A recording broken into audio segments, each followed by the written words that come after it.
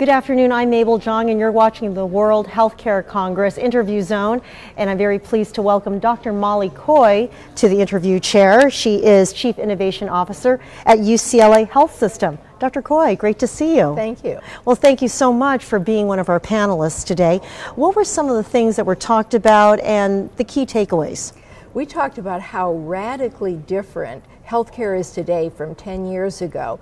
It's not just health reform, but it's the proliferation of new technologies, that there are many more ways to help our patients now than when we were in medical school or started running hospitals. Okay.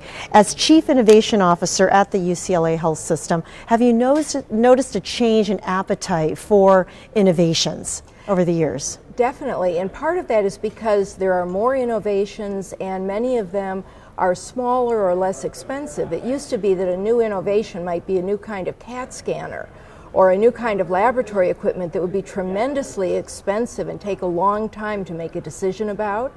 But today, many of these technologies are things that the consumer can wear, or an app they can use on their mobile phone, or it's something that the doctor can use in the primary care clinic.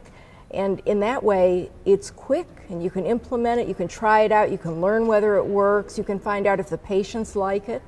So it's a very different environment. What's defined as quick? Quick would be 6 months. Wow, that does sound very quick. Yeah. Now, is that because the environment is supporting that due to healthcare reform? We're needing to have answers for certain issues quickly. That's definitely it, because so many more patients have health insurance now, so the demand is going up, and we already had shortages of some of the providers. And so what we're finding is that we've always known that there are people in the community who can be empowered with tablets and with two-way video as health workers to help us in the community.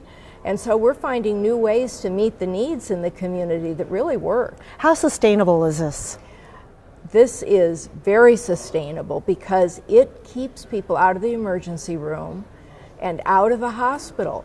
It saves so much money that you can afford to pay for it for a long time to come. Okay.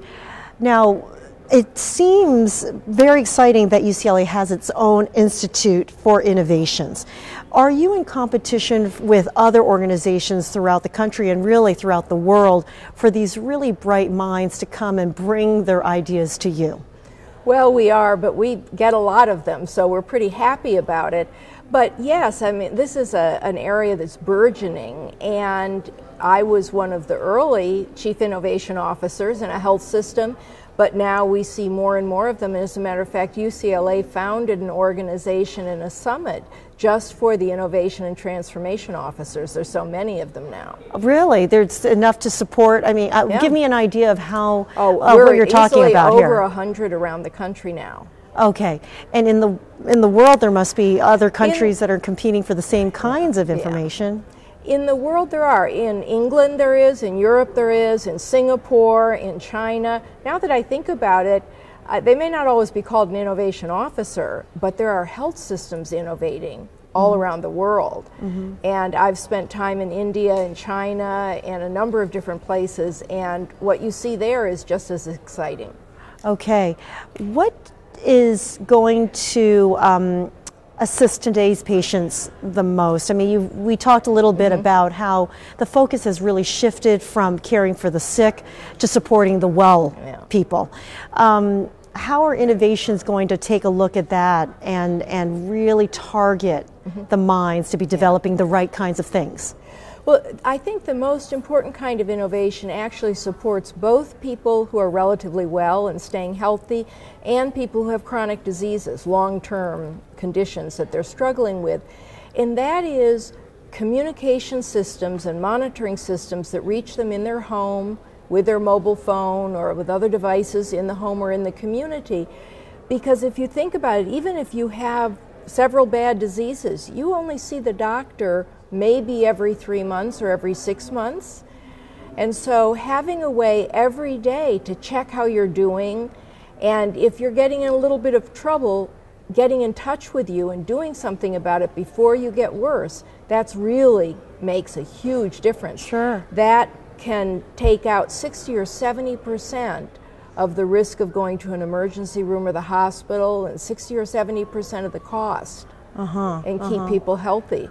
Well, when we talk about the health system costing an amount to American taxpayers that is not sustainable, are people really going to be focused on innovating new things when they're so busy trying to take care of today? Yeah. Yes, they will, because these are the things that actually drive down the cost. If you look at, we have only so much money to care for 1 million people.